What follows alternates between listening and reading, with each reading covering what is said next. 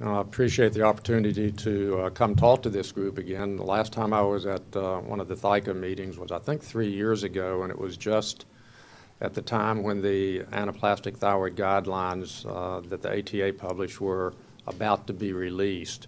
And so I reviewed a number of points about the guidelines then, and thought there were any of you at that talk, by the way?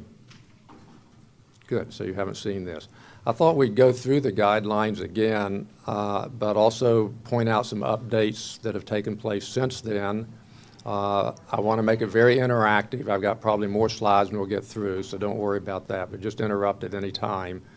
And also would like your thoughts about where the next set of guidelines ought to go, because they've just announced that they're going to start another task force to review them. There has been some changes that have taken place just in the past 3 years. So getting input from patients and family members and caregivers who are involved with this very difficult disease would certainly be helpful, particularly at the front end. So please feel free to share any experiences you might have.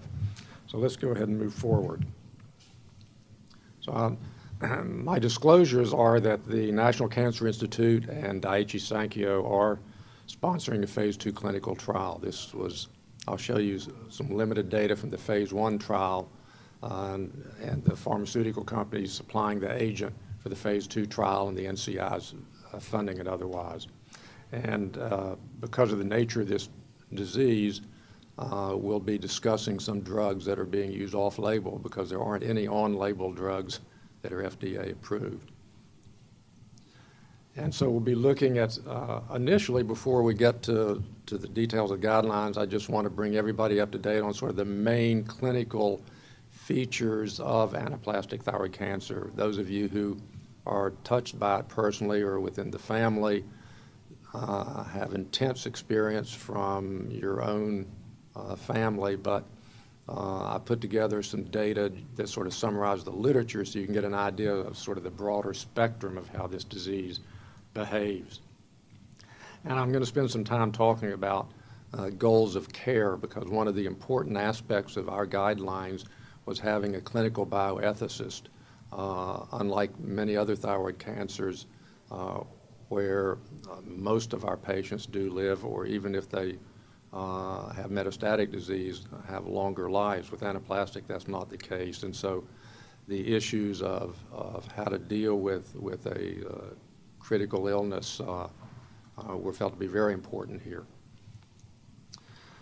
So here are the clinical characteristics. This was a summary of almost 3,000 patients, and you can see about 2/3 of people with ATC, or anaplastic thyroid cancer, are, so it's about 2/3 women. It's a disease of older individuals in their mid-60s generally. The tumors are much larger in general than other thyroid cancers. There's often associated differentiated thyroid cancer. About 25% of patients will have a mixed histology of both differentiated and anaplastic, or even poorly differentiated. About 40% of patients present with distant metastases at presentation. And those who do succumb, you can see it's often due to local disease from the growth of the tumor, metastatic disease, or both.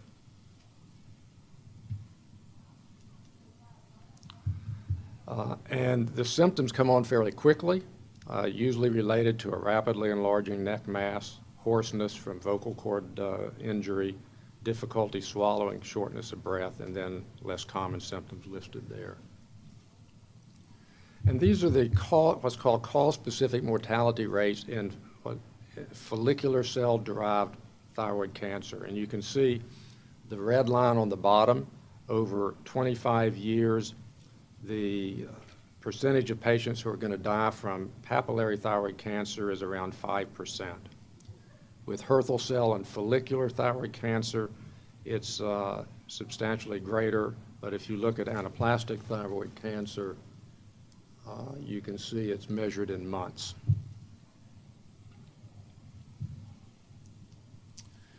This is a study from Brian McIver and the group up in Mayo Clinic in Rochester, published more than 15 years ago now. So it was the experience of Mayo in the 60s, 70s, 80s, and 90s of last century. And the overall survival is broken down into stage 4A, 4B, and 4C. Anaplastic thyroid cancer is always stage 4, which is the highest stage. And 4A refers to patients where the primary tumor is limited to the thyroid. There may be lymph node involvement, but there's not been direct extension into soft tissues or muscle or other structures in the neck. And the average survival in those individuals is around 6 to 8 months, median.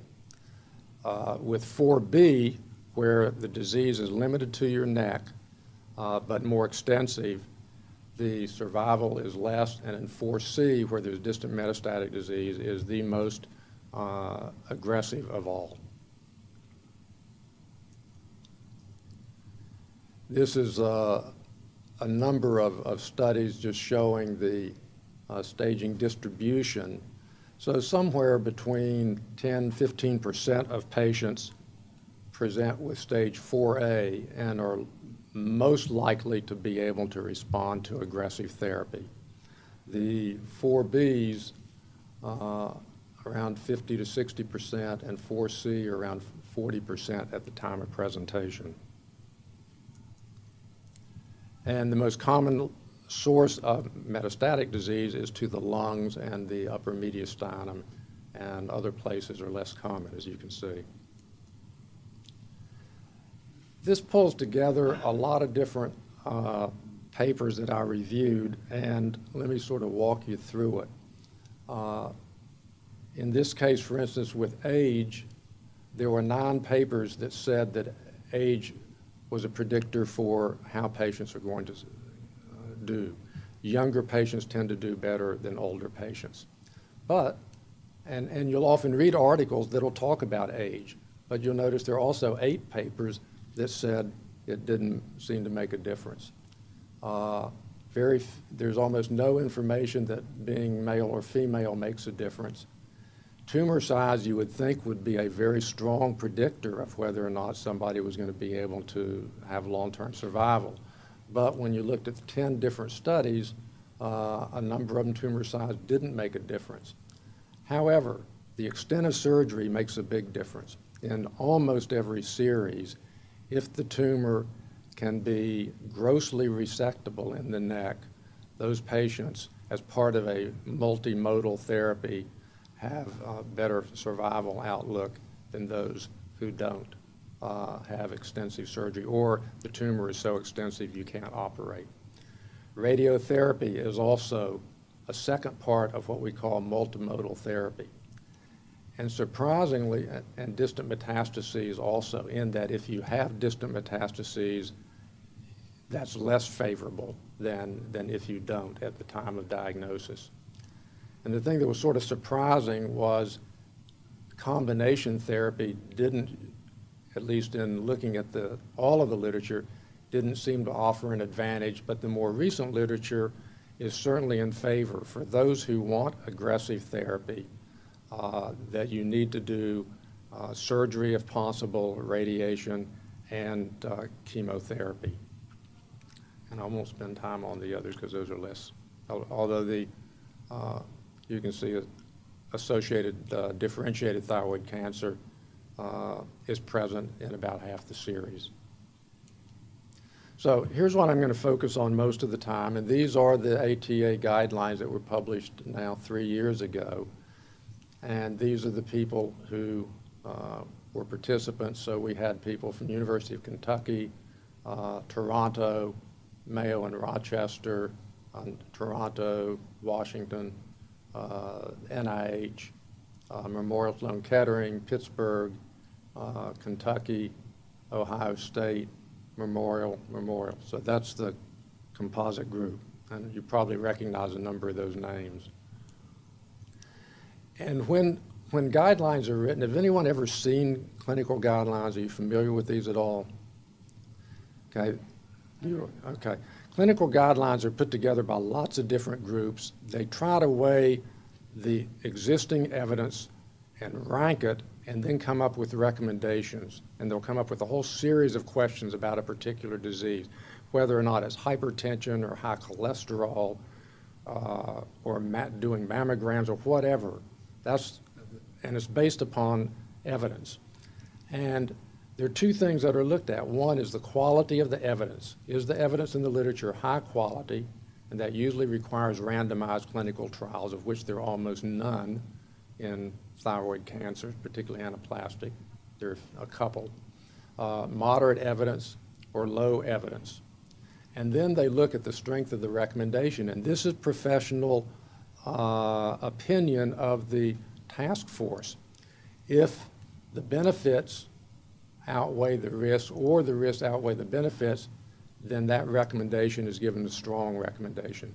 If they're equally divided, that you really can't tell if you do this versus that, it doesn't make, you don't know which might be better, then the evidence felt to be weak. So every recommendation gets that rating, and that's true for every guideline.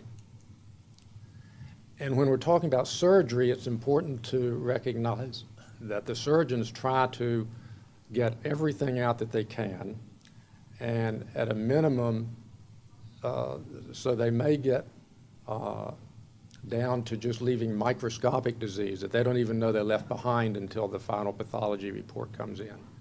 Or there may be no residual tumor and all microscopic disease is gone as well. So those are called R0 and R1. Those are the best to have in terms of a surgical resection. But the surgeon will often, with this disease particularly, say, I couldn't get it all out, I know I left some behind. And if he knows ahead of time that he can't get it all out, then he may say we shouldn't operate. And the reason for that is because that's going to delay being able to do radiotherapy and chemotherapy. And if you can't get it down to a more extensive surgical resection, many people will say, don't operate on these. So if that's part of what you've been told, that's the reason why. So this one slide summarizes 3 years of work, and I'm going to take you through some of the highlights of it. But when we looked at how to evaluate and manage patients with anaplastic thyroid cancer, we started with the diagnosis. We then said, all right, what do we do for the evaluation? Then we come up with staging, and then we have to establish goals. So under diagnosis, this is a tissue diagnosis, either from cytology, from a fine needle aspirate, or from histopathology. It may be a core biopsy, or it may have been surgical resection. And these little R1 to R5 indicate that there are 5 different recommendations in those guidelines. You can read recommendation 1. I'll show you a number of these.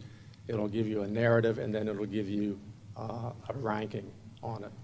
For evaluation, we go through the clinical assessment of the patient, the laboratory studies available, and imaging.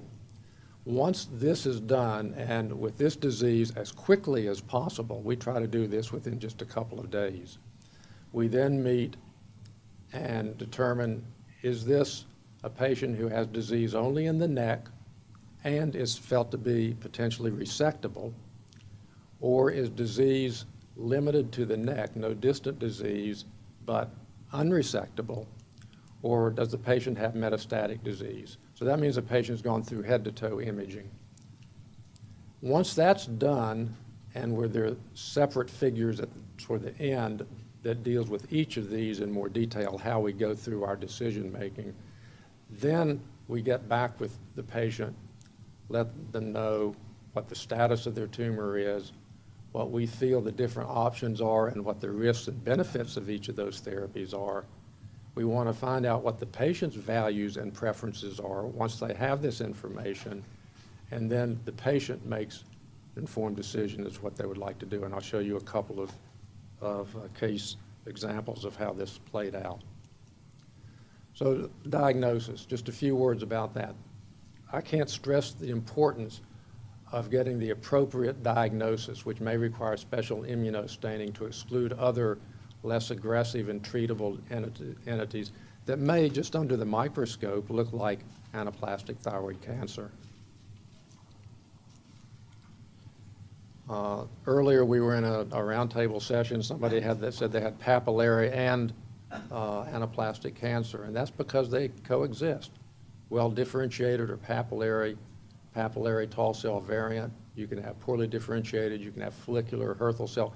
All of those can occur and actually may even help confirm that what you're looking at is anaplastic, because anaplastic looks so bizarre and so undifferentiated it can be hard to tell. But if you see some other elements of thyroid cancer, that tells you that it's thyroid. I have a question. If you can, it's hard to confirm, you have coexist with papillary and anaplastic. How do you treat these patients? How do you treat? Yeah. Focus on the papillary or Assume, unless it's a tiny focus of anaplastic, it's found incidentally in a large papillary cancer, you assume and treat for the worst. Because even a small amount of anaplastic, 5 or 10% of the total tumor, is going to behave like anaplastic.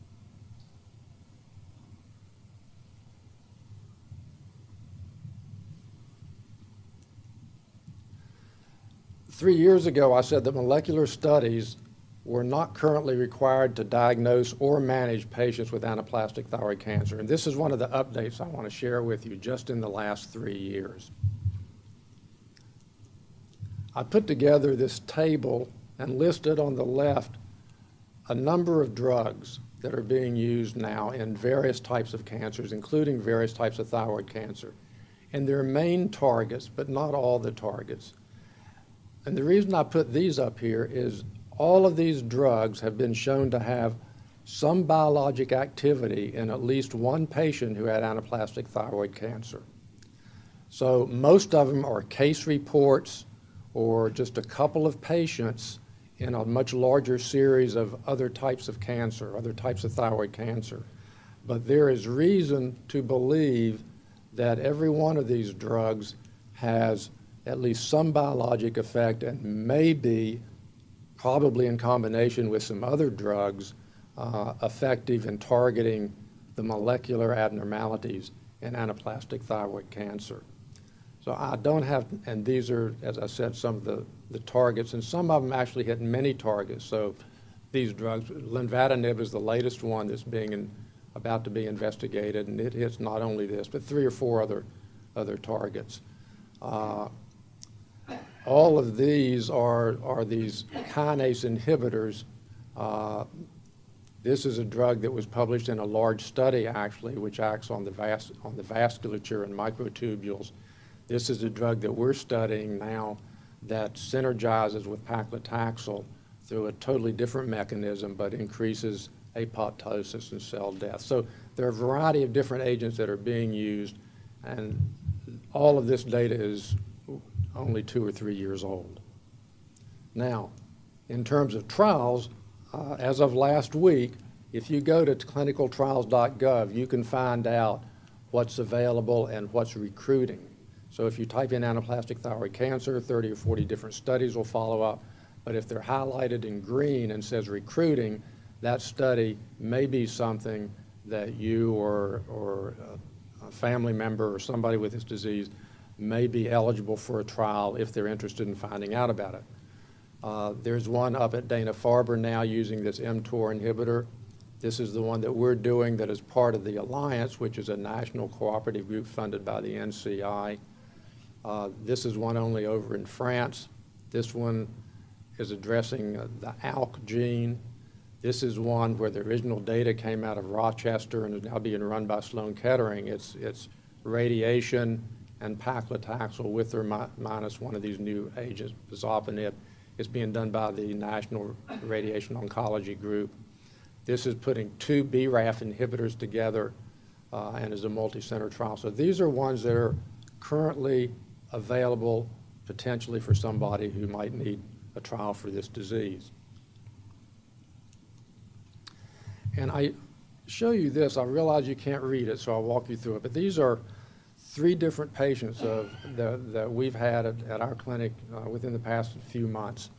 And is anyone familiar with a company called Foundation One? You are, okay. Foundation One does molecular testing of tumors.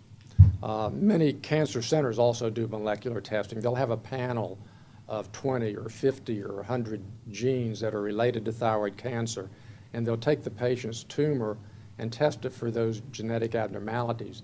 And if they can find an abnormality for which there's a drug that's known to target that abnormality, then that gives you some idea of what you might try in the absence of a known approved effective drug.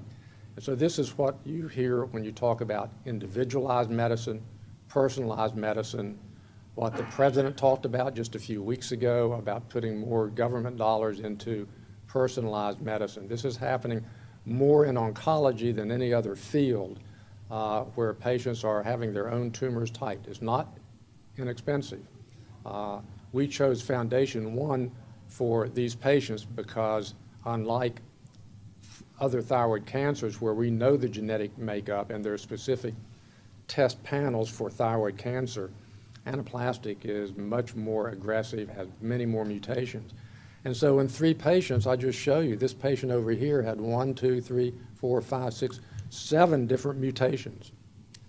And each of those, I'm having trouble reading it from here, but you can see for this drug, there's BRAF, and there are 4 different BRAF inhibitors that are available, and it tells you, yes, there's about a 15-page document you get sent back, and it actually lists all the clinical trials around the country where there's a BRAF inhibitor, and it gives you an idea if that's the only target, then that would be a great thing to use. But this patient also had a BRCA1 mutation, and NF2, PI3KCA, of which 2 different drugs might work, and 3 others as well, some of which there are no treatments for. But at least in this patient, there are a number of different drugs, but we still don't know which is the most likely to be effective, if any. Because once you block one pathway, something else is going to take over. But it's a starting point anyway. Yes? I have a question because I have you can only test to my BRAF mutation and I have it. So don't you worry about other mutations? No. For papillary thyroid cancer, which is what you told me earlier you have, the vast majority have only 1 mutation. And that's why people with papillary thyroid cancer rarely die. They have 1 mutation. It's one of the least mutated tumors out there. And so if you accumulate more mutations, then it starts becoming poorly differentiated. And when you accumulate this, and there are a lot more, I'm sure, that won't even measure because anaplastic, then you start having a much more serious outcome than if you have just BRAF. So the vast majority of people with the BRAF mutation have only the BRAF, although some do have a second mutation called TERT. If I were going to do any one other mutation on you, I would do a TERT, because BRAF plus TERT does carry more aggressive features and outcomes than BRAF alone, and you have to be more aggressive for those patients. This is data we're just learning about. But you don't have to do one of these extensive gene panels that's going to cost $4,000 or $5,000. The second patient had 1, 2, 3, 4, 5, 6, 7, and 4 or 5 of those I would never have thought of for anaplastic thyroid cancer. And this patient had 4 down here. And only one of them is targetable, but I sure wouldn't have thought of that. So we're learning something now from this newer information that may help us in the short term. Now what I'm doing when patients come in is suggesting we get this done while your initial treatment is going on, so that we'll have that information right after you finish your surgery, your radiation, your initial dose of chemo. Let's be prepared to, if we can find something that's potentially targetable, that there's a drug out there for, we're moving more in that direction. In the absence of a clinical trial, I would still encourage clinical trials if available. Yes? If you do the genomic testing and then you have treatment, is it advantageous to do the genomic testing again? Does the initial treatment sometimes change? That's a very good question, very important, and yes, it could change, and probably worth doing again, but it takes weeks to get done.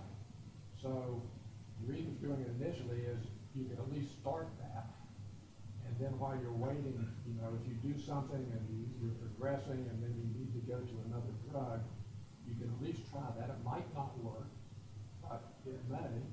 And you could go ahead and do, if you can do another biopsy and retest, there's, you know, we're doing some studies in prostate and breast cancer that are doing exactly that. Where they're taking a biopsy of breast cancer and they're going through just exactly what you're saying, and then they're doing another biopsy. But it gives you some information that you didn't have otherwise. But it's a very good point that treatment will change things frequently. So this is sort of the new update that you need to be aware of, and it's really a rapidly evolving field. So let's look at sort of how we go through using the guidelines. Staging should not delay therapy, but it is important to get adequate staging. And this means unlike differentiated thyroid cancer, where we usually don't do anything more than neck ultrasonography before surgery, with anaplastic, people ought to be staged from head to toe, including the head. So I routinely get a PET CT and a brain MRI. I had one lady who was all ready to go into a clinical trial until we did her MRI of the brain and found 2 lesions and immediately took her out of the trial.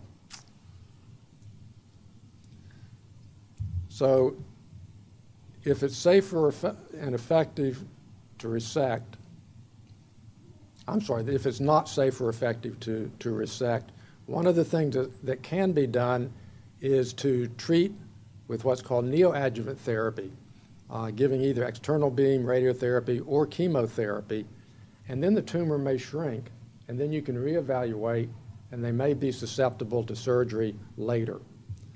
So not done commonly, but it's something to think about if you have somebody who really wants aggressive therapy and they can't be resected right away. Maybe you'll be able to a few months later. I have another question. For external beam radiation therapy, can it change the pathology of the tumor? Only the part of it is it's going to cause necrosis of the tumor that's radiating. It's not going to affect the tumor elsewhere. Okay, because how to get better? Because if the tumor is shrink, then afterwards grows up because the radiation can cause new mutation and change the pathology. Well, hopefully it's going to kill that tumor, so it's not going to change it. You worried about it converting to a more aggressive tumor? Yeah. The dose of radiation is so high that that's unlikely to happen. I'm not saying it can happen, but when you're giving radiation for this cancer, you're giving a very, very high dose that's designed to sterilize what's in the field.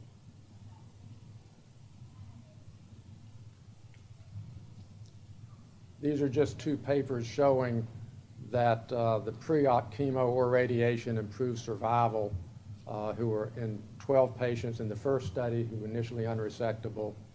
And then in another study, again, they had these patients.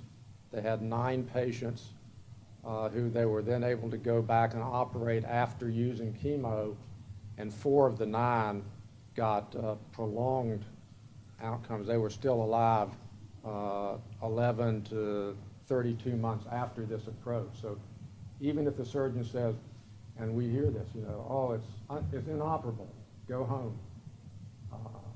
One patient told me recently he was told to go home and get a bottle of bourbon. There are things that can be done. Why do I keep hitting something that's wrong?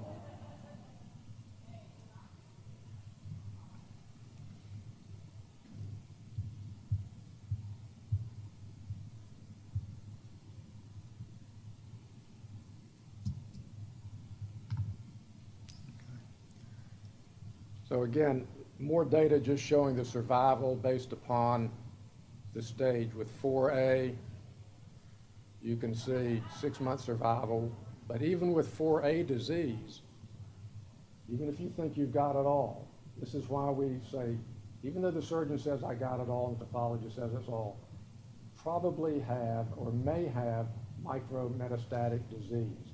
And so we really feel, even if it's confined to the thyroid, go ahead and give a course of radiation and probably chemotherapy as well.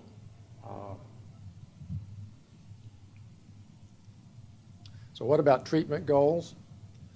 This is the part where we had our bioethicist who talked to us about decision-making capacity and being concerned about impaired capacity in order to assess barriers in making informed decisions.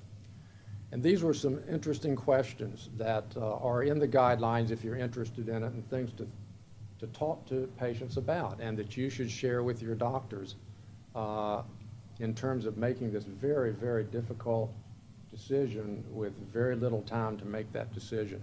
But this is after you've got all the information about the disease itself, where you fit into that pattern that I've shown you, and what the likelihood of responding if you do undergo aggressive therapy, because that's not without a lot of side effects. So the recommendation was that there should be a multidisciplinary team, and then that team should meet with the patient to disclose all of the potential risks and benefits of the different treatment options, including how these options will impact one's life. And these discussions should include palliative care, and then the patient preferences should guide clinical management. And patients with this disease are encouraged to have an advanced directive,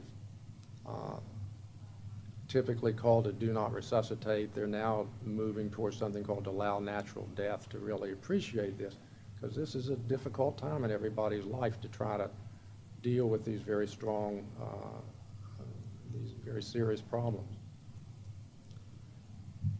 So in terms of locoregional disease, you want to find out if it's resectable, and we talked about imaging for that. And if it's felt that you can get what's referred to as a negative or R1 resection, then surgical resection should certainly be considered. And even if patients have systemic disease, that's stage 4C, at least consider resection of the primary tumor for palliation to avoid current or eventual airway or esophageal obstruction. There are many people who say, well, it's metastatic, go home, don't bother with surgery. Again, you've got to see what each individual patient is presenting with, what the options are, what the risks are of local disease. As I showed you earlier, many people succumb to the local complications of this disease and not the systemic ones. And if they do have disease that extends outside of the thyroid, then the surgeon is prepared to try to get a grossly negative margin. And this shows why people are recommending this. The influence of the extent of surgical resection. These are 7 different studies, and these are the outcomes. So I talked to you about these R0, R1, R2 resections. The 3-year survival, if you could get a R0 resection, was 50% versus only 4% if you couldn't get that resection. And you can see 2-year survival, 75 versus 6%, 1-year survival, 92 versus 35 versus 4, et cetera, et cetera. Surgery really has an effect if it can be done. So here's where we have a bit of a puzzle, and this is if you happen to find just a little incidental anaplastic. The patient's operated on for something totally unrelated. They have papillary cancer, and they find a 3 millimeter focus of anaplastic cancer. Do you treat that as though the whole thing was anaplastic and give them extensive radiation chemotherapy? And here from the panel, a majority of the panel members favored cautious observation with frequent imaging for at least the first year. A minority would recommend adjuvant therapy even with that tiny focus, meaning there just isn't any data to tell us what's better or worse. The issue of airway is a very important one with anaplastic thyroid cancer because this tumor grows rapidly. It invades the esophagus and the trachea. And so if the patient's going to have a tracheostomy, it's felt to be done in an operating room setting, and unless they present to the emergency room and are having difficulty breathing. But doing a tracheostomy in somebody who has a massive tumor can be difficult in and of itself. And so these, again, are very challenging issues that the patient, the family, and the surgeon have to make, often on the spur of the moment with not a whole lot of time. I won't say any more about that now. So if you've determined that the patient has a surgically resectable lesion, then those who have good performance status, no evidence of metastatic disease, and who wish an aggressive approach should be offered definitive radiation. And this may or may not be without concurrent chemotherapy. When you add chemotherapy to radiation, that increases the toxicity. So some physicians will recommend just the highest dose of radiation. Some will say, well, we'll maybe give slightly less radiation and we'll give a small dose of chemotherapy because it's thought that chemotherapy can, quote, sensitize the tumor to radiation. So many patients will get a smaller than full treatment dose of chemo during the radiation, and then after the radiation is ended, you'll get a higher dose of chemo. But this is after, again, all of those goals of treatment have been evaluated with the patient, discussed, and you find out what the patient wants to do.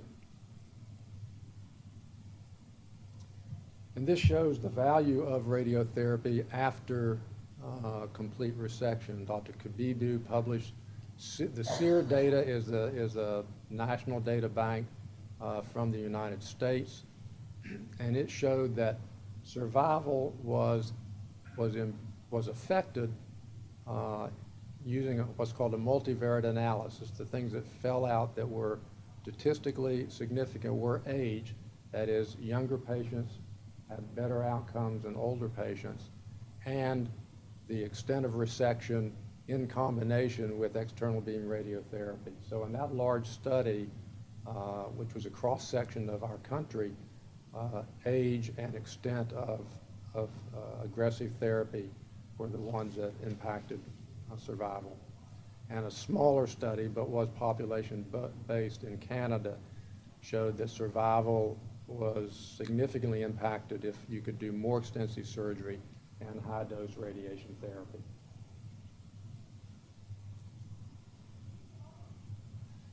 So assuming the patient was able to have surgery, then what do you do after that? Well, you should be thinking immediately of radiation, and that can be started within 2 to 3 weeks after the surgery.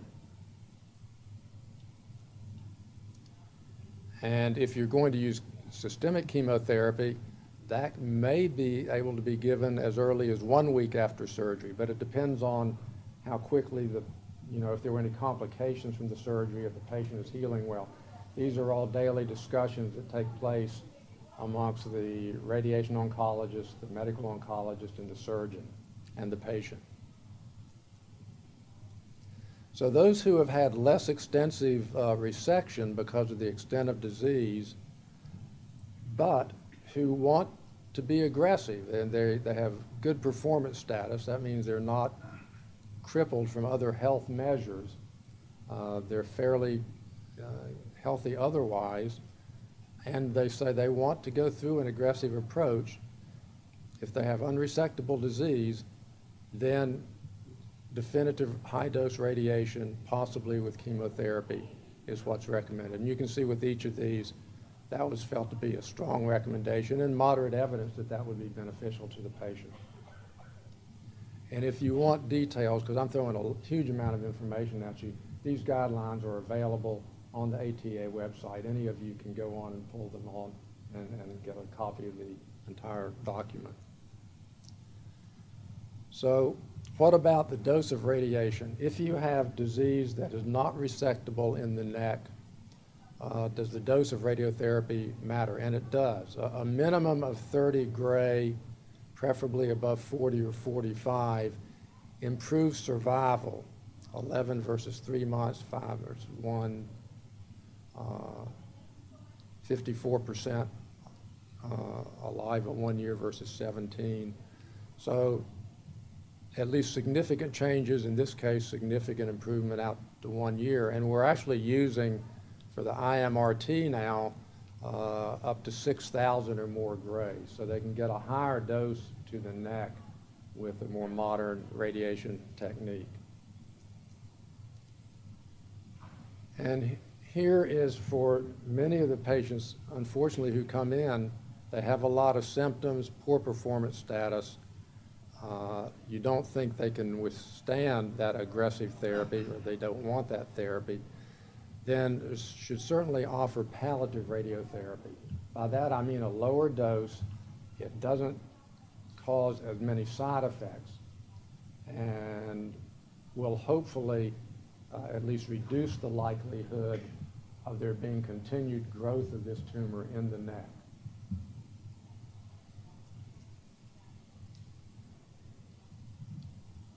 And getting back to the type of radiotherapy, if they're going to receive it, if possible, you want this dose called intensity modulated radiation therapy, or IMRT. It's being given in more and more centers now, and it allows the radiologist or the radiation therapist to give a much higher dose to the tumor and reduce the dose to the esophagus, the trachea, the spinal column, but requires special equipment and knowledge to be able to give that kind of radiation.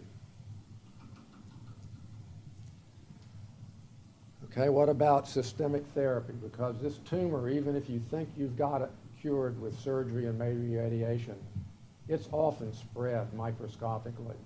You just haven't seen it yet. So the concept of multimodal therapy, giving systemic therapy to try to kill any unrecognized cancer cells, is felt to add likelihood of getting a long-term response. And so this is where right now we're using cytotoxic chemotherapy.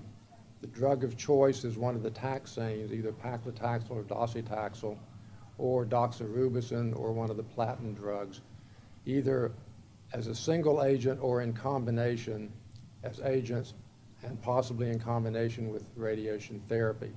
Again, patients should be in good health otherwise, preferably with non-metastatic disease who desire aggressive therapy, but we are getting more aggressive even with those who have metastatic disease. And I showed you earlier a slide of a whole host of new drugs where we know the specific targets, at least in some cases, that hopefully in the next few years we'll see more studies using those drugs in clinical trials to try to find which ones offer the most promise. This is a study from Mayo Clinic in Rochester. This was just the first 10 patients, but they've now extended this to over 40 patients with similar results. I showed you earlier this part of the slide, the Mayo historical data.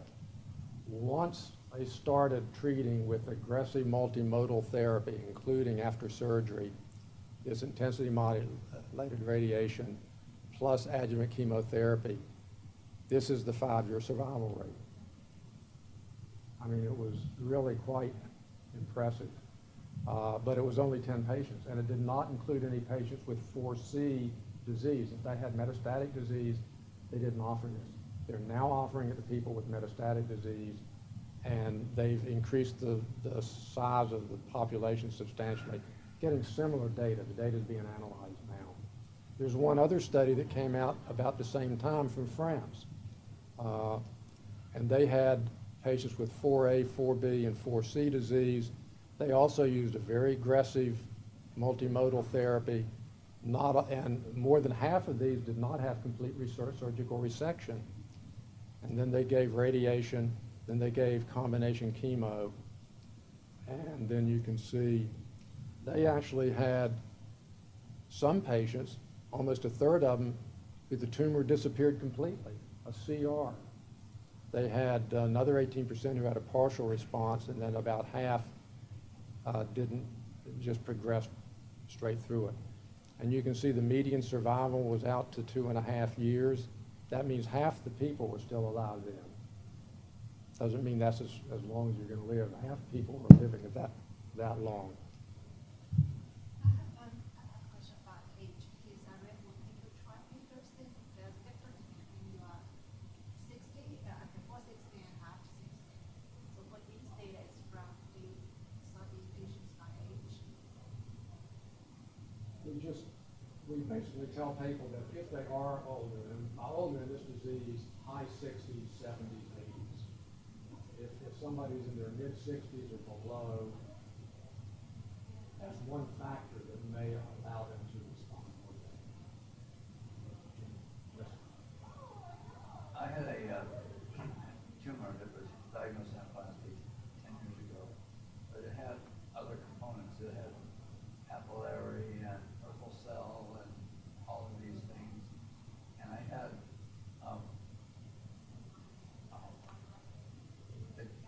it was totally within the margin.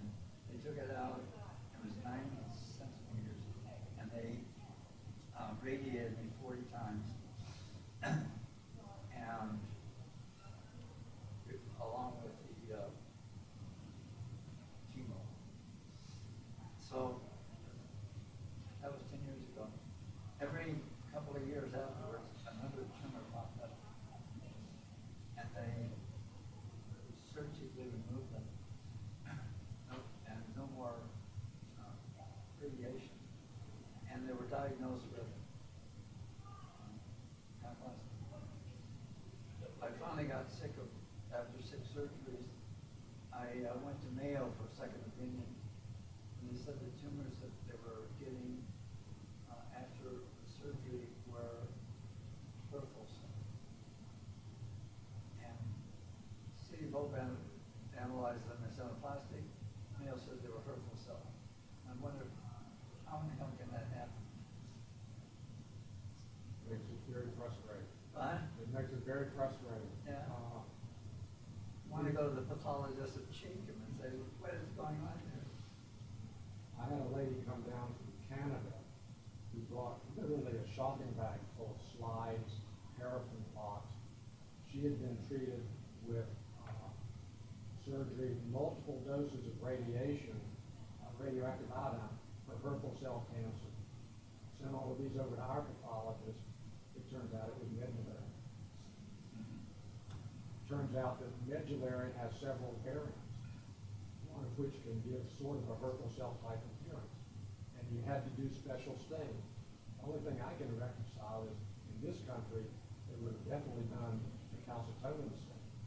But in a country that practices more of a socialized type medicine, maybe they don't use immunostaining genes. I don't know that for certain. I'm just speculating.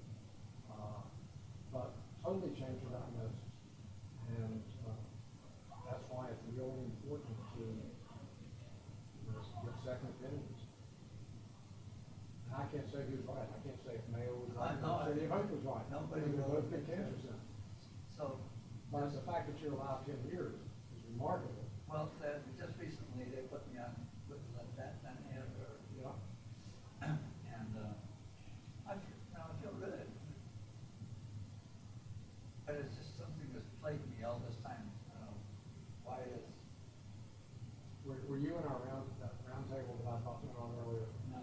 Well, I brought that up in terms of histopathology, that when the thyroid cancer genome atlas project for papillary cancer was being done, I had all the North America's best pathologists working. Tom Giordano at Michigan was the chair of it, the humanitarian pathologist. They have a pathologist from Memorial, they have a pathologist from Toronto, they have several others, Pittsburgh. These are all the go-to people. And with follicular variant of papillary carcinoma, which frustrates everybody, we sent the slides around to all 5 pathologists. You think there's 100% concordance? Wasn't even close. Really? And there are even studies showing that the same pathologist from giving the same slide on excessive date doesn't always agree with you. Wow. So, I'll tell you. That answers my question. So molecular testing is important, and special staining.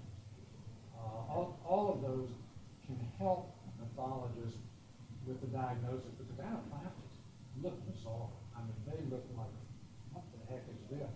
And it's so undifferentiated that it's hard to tell from a sarcoma or from squamous cell carcinoma of the head and neck.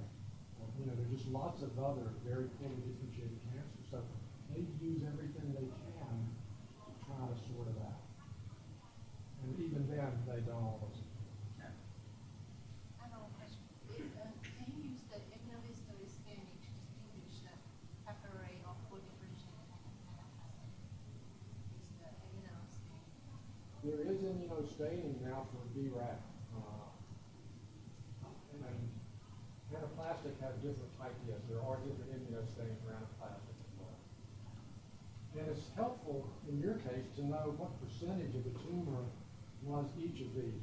You don't see much published on this, but I've had a few patients where I've asked the pathologist to go back and say, you know, it turns out it's 40% fully differentiated and 30% papillary and 15% anaplastic. There's not enough in the literature to say if we had that information on every tumor in which there were multiple tumor types in there, we would be able to use that also in helping predict prognosis. You would like to think that if it's only 10% anaplastic, that it would do better than if it were 80% anaplastic.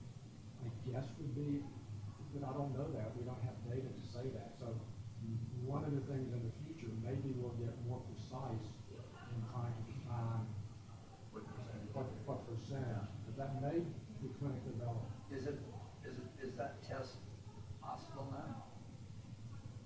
Well, that's just doing the percentage-wise is just getting a pathologist to look and spend a lot of time just looking at the whole field and making a rough But he estimate. could do it. It could be done, yeah.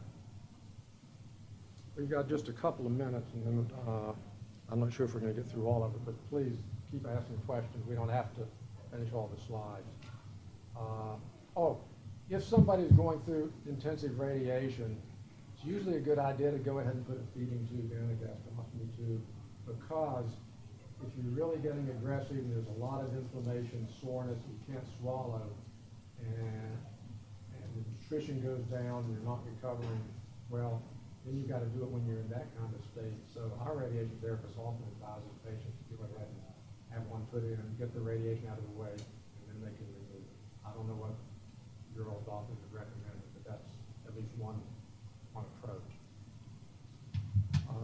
And because if you're going with aggressive therapy, you may need granulocyte what's called GM-CSF, to support and help generate white blood cells, because this chemo is really going to knock the heck out of your immune system.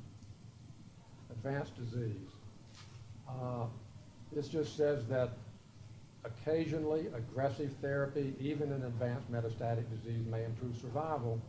So it's reasonable to consider if somebody really wants to be aggressive, but they've got to know that the chances is small, the morbidity is high. Do they want to put themselves through it?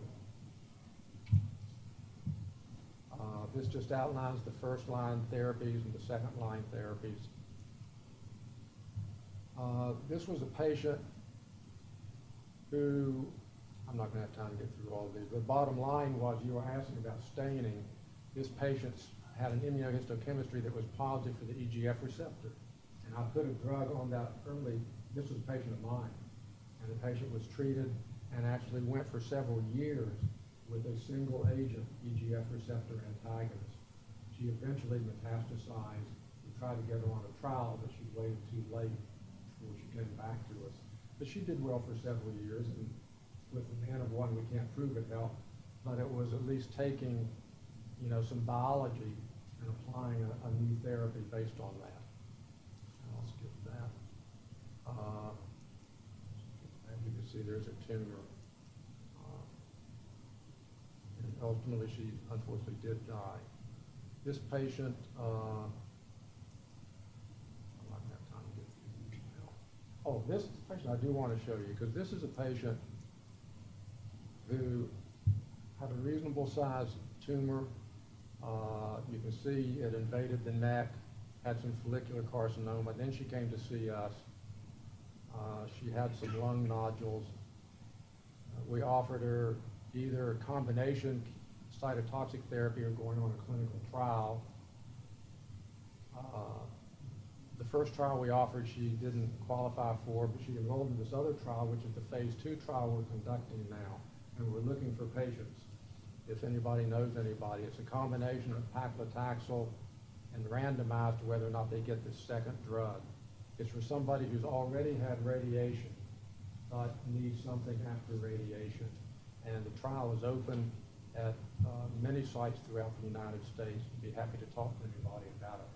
The reason it went on to a phase 2 trial was this was the patient who responded in a small trial. There's the one tumor, part of the tumor, that shrunk in size, and this monitored the tumor reduction. It reduced by about 50% out to about 6 months, and then she escaped after that. But it showed this combination of biologic activity, and at least has allowed us to take it into a trial to test it further. So again, patients who have advanced disease should be encouraged, if they want an aggressive approach, should be encouraged to participate in clinical trials. But, and this is a big but, it may not be most appropriate for all patients. And certainly consideration of best supporting care in hospice should also be prominently discussed as an alternative. I always test for the presence of brain metastases, even if they're asymptomatic. And in terms of palliative care, this was a very, to me, unfortunate patient who presented 55 years old. Age is supposed to be favorable. She came in with a mass, and she had lung nodules before she came to us. They were positive on PET. She had her thyroidectomy. It was anaplastic. And you see here her multiple nodules in her lungs.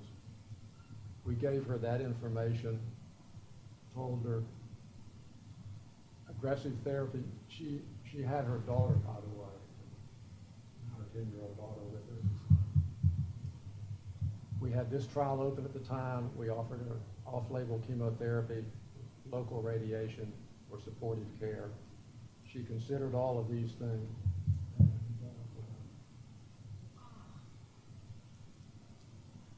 So treatment should include palliative care at every appropriate stage of patient management, and it should be offered to help with pain and symptom control, to help with psychosocial and spiritual issues. And palliative care services are appropriate for any anaplastic patient receiving treatment intended to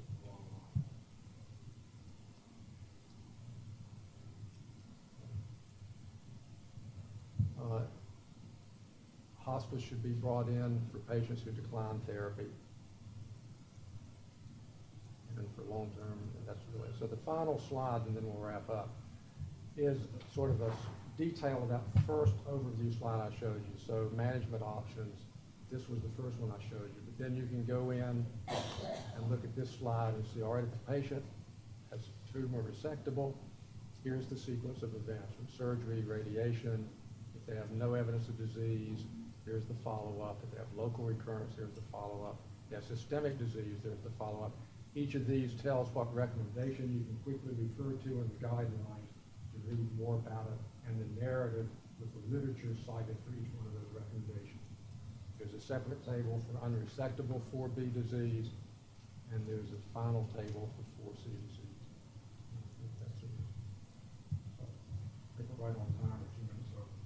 I know I hit you with an enormous amount, but hopefully you can take a few nuggets home, whether or not it's you or family members.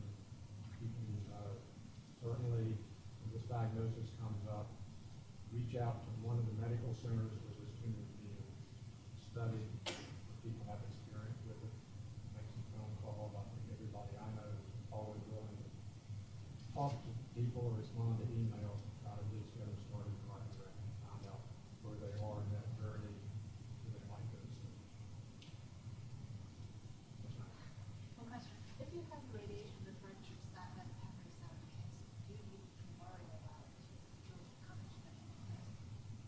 very rare. I mean, it can occur. We know that a very small percentage of anaplastic is rare in the world of thyroid cancer.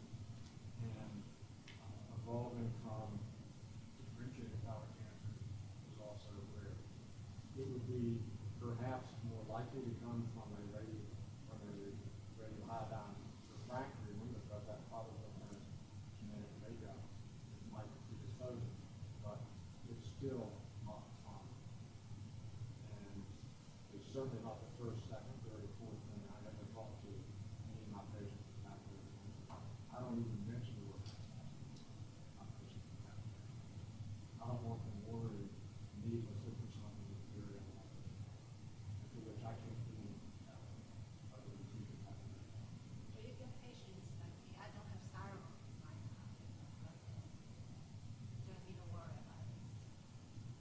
I don't know the details of the situation, but I would say probably. Anything else?